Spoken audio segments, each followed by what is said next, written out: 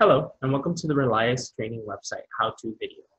Today we will cover your username and password, how to access your trainings, and how to print your certain trainings. First thing we're going to cover is the login page. This link will be sent to you via email along with your username and your password. However, if this is information that you don't have access to, please contact your office near you. Your username and your password will be provided.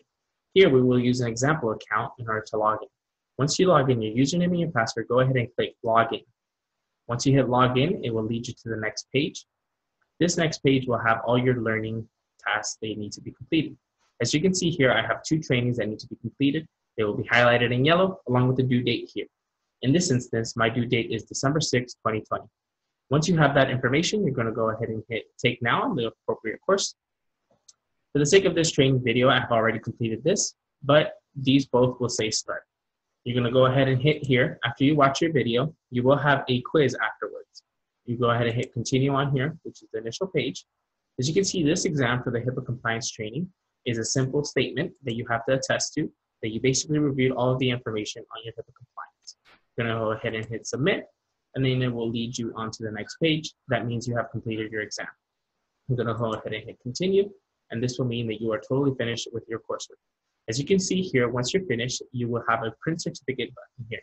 This is where you can print your certificate or simply save it on your desktop or computer for your own records. Once this is all done, you're going to go ahead and hit the exit button. The exit button should take you over to your main course. As you can see here, it is now removed from my assigned courses, and I only have one assigned training.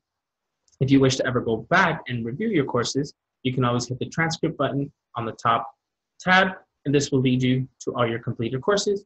It will have your original due date, your completion date, and your grade.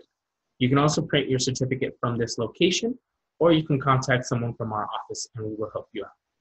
Again, you will need to complete 2 training courses every year. If you have any questions, the due date is right there. If you have any additional questions that we can help you out with, please email us at compliances@24hourcares.com. Again, that's compliances@24hrcares.com. If you have any questions, feel free to reach out. That concludes today's training video. Thank you so much for your time.